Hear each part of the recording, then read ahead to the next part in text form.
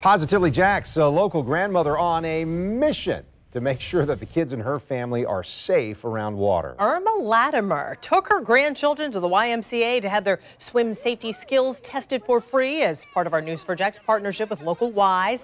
14-year-old Rashawn Latimer was excited. He knew he could swim, but once he rang this bell, it was official. Oh, you can do better than that. That bell let everyone in the Williams Family YMCA in Mandarin know 14-year-old Rashawn Latimer is safe around water. What happened this morning? I did a swim test and I passed it, so I'm good now. The free swim safety test had Rashawn and other kids treading water for a minute, swimming the length of the pool, and jumping into the water over his head. Now that he's passed the test, I feel good. I feel excited. I can help my little brother swim too. I started helping him more. But Rashawn's little brother isn't the only family member who could use some water safety encouragement. And what about Grandma? I can help my grandma too. Grandma Irma Latimer now looking into swimming lessons for herself too. Tell me, if you don't mind us talking about the little secret about you. I do not know. I've never learned how to swim.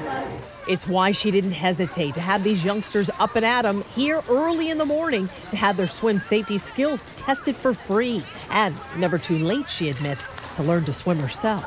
It's important because I may be able to save someone's life where I'm at a pool with my grandkids and someone is there that do not know how to swim, and I can save their life.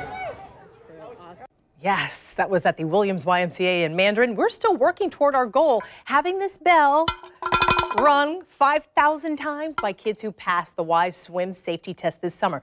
There's still time, and adults, you too, like Irma Latimer, you can have your swim safety skills tested at the Y for free as well. For participating YMCA locations, just head to the Positively Jax section of News4JAX.com.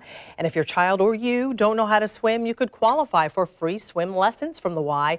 All of that information inside this story on News4JAX.com. Do we know how many people have rung the bell so far? You know what? Those new numbers are coming out tomorrow, so we will update everyone on how many have taken the test and how many have passed it. The more, the merrier, and the safer, clearly. Yes.